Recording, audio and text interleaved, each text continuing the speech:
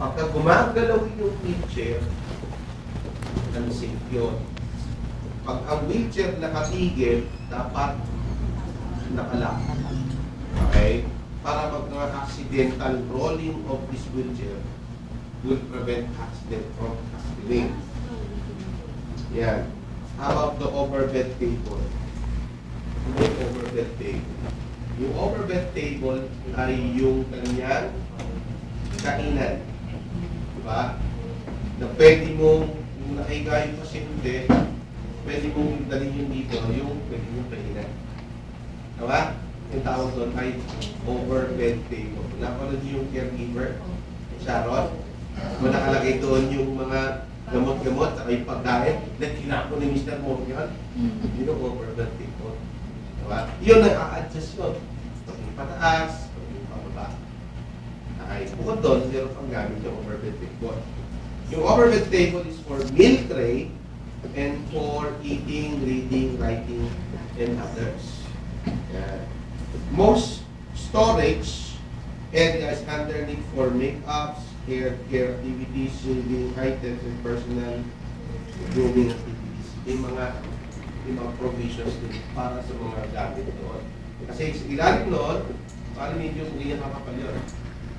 Tama? Metro yun si natin.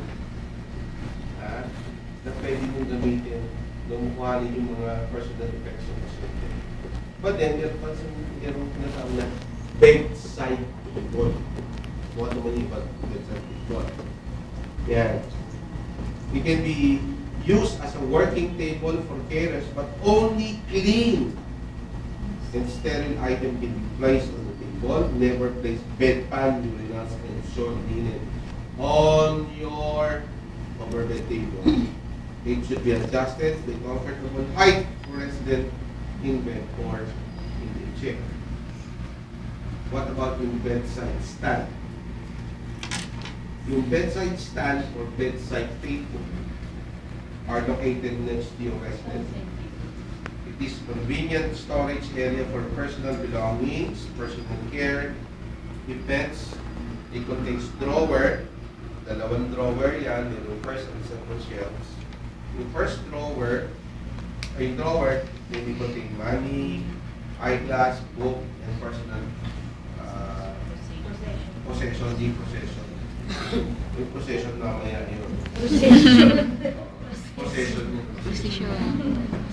Kaya, hindi, unahin mo na lang kaya kung mamaya may ulit. Meron din dito. Meron din dito. Matapos na may kainan. Kain sa mga pizza ko yun.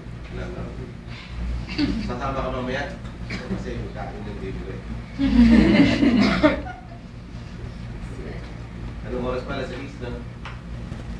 Sa mga pizza ko yun. Yung first shelf daw, yung cabinet, may contain wash basin, personal care items like soap, soap dish, powder, lotion, deodorant, towels.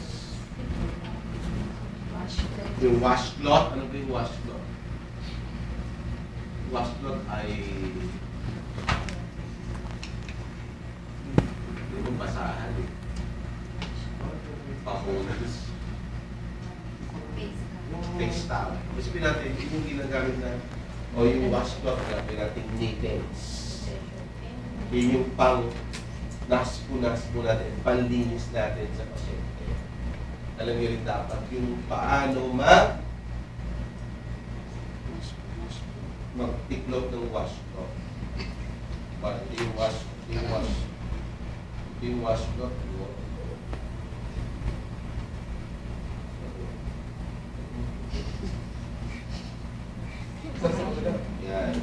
washcloth nyo, basa niya, yan, ganito mo yan, pinipot mo yan, tapos pinukod mo dito,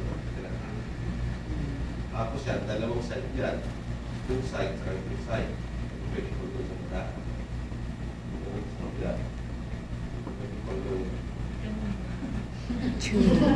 Ha? Ito kaya, gano'n na. Gusto mo turahin din. Pwede tayong gumamit ng photo, pwede tayong gumamit ng washcloth sa mga matatanda. Dito, sumunod sa may from inner canvas to outer canvas. Isang-isang. Baby. Diba? So dito, isang salita.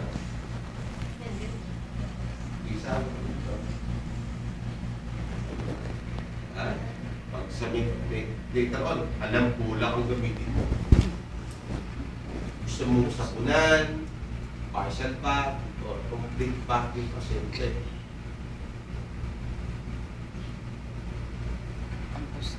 Ito gagamitin mo. Yung wash mo. Ha? Pagkalaw siya mga marami